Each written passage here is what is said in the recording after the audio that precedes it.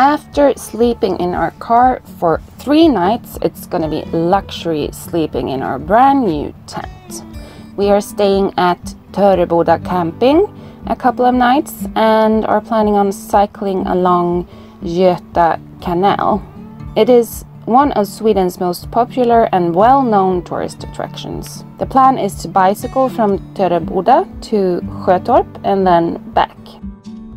We have arrived at Töreboda and we have a huge camping plot just for us. Look at this. So now we're having difficulties deciding where to put the tent. Yeah, it's like with the caravan. Yeah. What direction, how to put it. Yeah, we have no idea. So this is what it looks like from this perspective. The inside. This is one gorgeous tent. Ah. I love this tent. Look at this. Ah, you have a lot of pockets and stuff for stuff and. Yeah, huh? great. So this is what you call glamping. Look at this mattress. It's huge. We're gonna sleep so well tonight. Throughout the 19th century, the Göta Canal was a very important transport route for both goods and passengers. For a long time, I have really wanted to cycle along Göta Canal since I'm super interested in history. And I think Göta Kanal is Sweden's coolest historical engineering achievement. Good morning. Today we're gonna bicycle along the Göta Kanal. How does it feel? It feels great. You're super excited. So we're gonna be biking for, I think it's like 20 kilometers one way, or that's our goal at least. And then we're gonna look at it as much as possible. It was built to connect the Baltic to the Northern Sea and avoid those Danish taxes.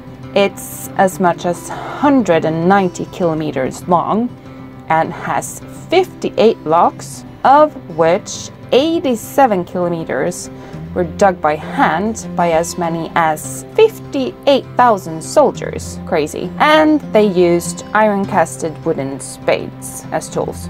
Can't imagine. It was commissioned by this man called Balthasar von Platen, and the construction started 1810 and was completed 1832, so 22 years later. And it was really costly, 9 million riksdaler, which is approximately 12 billion in 95. So, honey bun, how did the first stretch feel? Feels great. We are at Norrqvarn and we're going to eat something. This is lovely for the kids, a mini pond. Well, Swedish engineering benefited a lot from the building of the canal. New techniques were introduced from England. Balthasar recruited a number of highly skilled English foremen for the project. The excavation work started in the small town of Motala, which ended up being a modern industrial town. At Motala workshop was where new engineers were taught and foremen received their training in these new production methods. On our way back to Töreboda, we got hit by some heavy rain, so no more film. That said, we loved the excursion and can definitely recommend it. Next up, we continue on to Motala and the famous stair of sea locks or sluices at Berg in Sweden. And we take on some more heavy rain camping in our car. Please join us. Don't forget to subscribe and like our videos.